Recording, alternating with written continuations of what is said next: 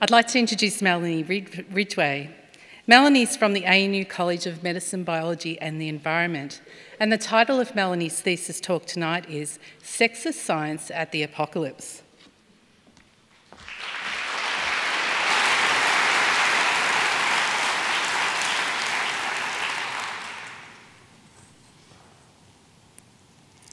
Bad news. The world is ending.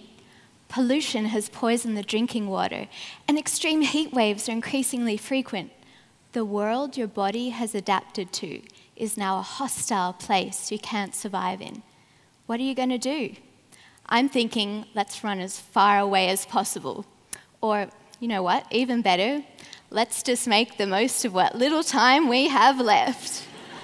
Well, that's what a malaria parasite would be thinking anyway. So, malaria parasites mostly live inside human red blood cells. Your body naturally induces a fever to get rid of them, which is like global warming for the malaria parasite. You can also treat malaria with drugs which poison the parasite. When faced with such a stressful situation, the malaria parasite can decide to escape the human through a mosquito feeding on the blood. The mosquito is like an oasis for the parasite where anything is possible, and by that I mean where it can have sex. So when the parasite decides to escape the human, it also dedicates the rest of its life to sex.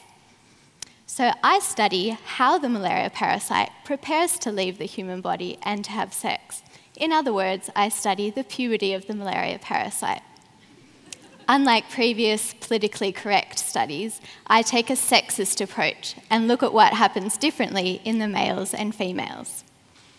So the first step of my research is separating these microscopic parasites. Even for experts, it's difficult to spot the difference, let alone separate them.